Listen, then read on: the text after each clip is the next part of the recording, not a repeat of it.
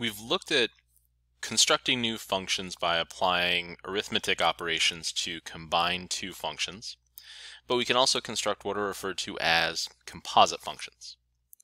So given two functions, f and g, we can define the composite function f of g of x, or I'm sorry, f open circle g, as the expression f open circle g of x is equal to our function f of x evaluated at that second function g of x. So whenever we use this open circle notation between two functions, it means we're creating this composition of these two functions where we take that second function that's listed and essentially plug that into the first function and simplify that result. In example 4 then, what we want to do is start off by first finding f of g,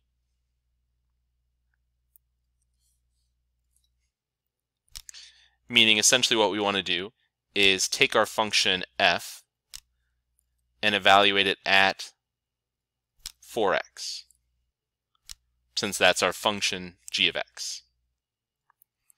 This would give us 7 times that quantity 4x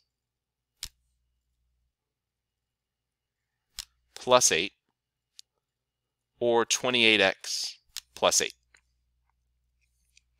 So really nothing different is happening here than hasn't happened with previous problems where we've evaluated functions.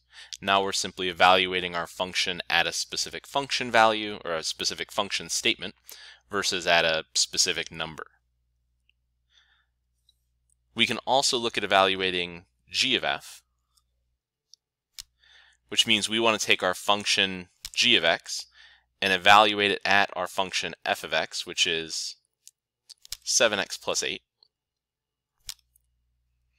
Again here, we'll take that function g, and everywhere we have an x, we'll plug in that expression for f of x, and then simplify or distribute, in this case bringing us to 28x plus 32. Something important to note here is that we first evaluated f of g, and then g of f, and these two expressions were not equal to each other, meaning the order of our composition matters. There are cases where these two statements could be equal to one another, but in many cases they'll be different, so we need to be sure we're paying attention to which function gets plugged into which function. We can also look at taking a function composed with itself. For instance, f of f would be our function f of x evaluated at itself, which is 7x plus 8. This means that we'll take our given function f, and everywhere we have an x, substitute in that function 7x plus 8.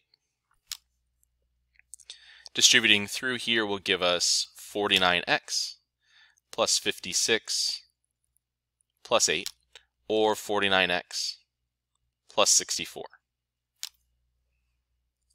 Similarly, in part D, we can take our function g of x and construct its composition with g of x with itself.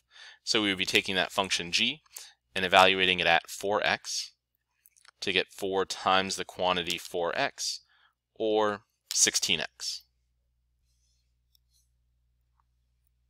In example 5, we have more or less the same question, but with two new functions, x squared and x squared plus 1. Evaluating h of k would mean we want to take our function h and evaluate it at x squared plus 1. So we'll take the quantity x squared plus 1 and substitute that into our function h of x everywhere we have an x, meaning we're going to be taking x squared plus 1 times itself, or x squared plus 1 times x squared plus 1, which will give us x to the 4th plus 2x squared plus 1. evaluating k of h will mean we want to take our function k and evaluate it at x squared.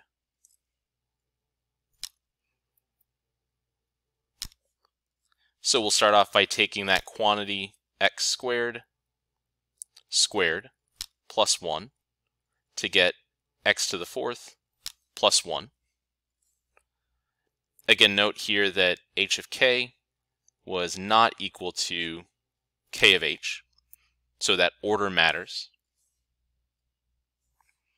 We can look at taking these functions composed with themselves, so we could take h evaluated at x squared, which would be x squared or x to the fourth power. And we can take k of k to take our function k and evaluate it at x squared plus 1. So again, creating the composition of that function with itself will give us x squared plus 1 squared plus 1, which will end up simplifying to x to the fourth plus 2x squared plus 2, once we expand and combine any like terms. In each of these examples, we haven't made a point of stating this as we went along, but in example 4, a through d, our domain is negative infinity to infinity, or all real numbers. And all of our examples or all of our problems in example 5 will have that same domain of negative infinity to infinity. When we look at example 6, we'll see how we determine that.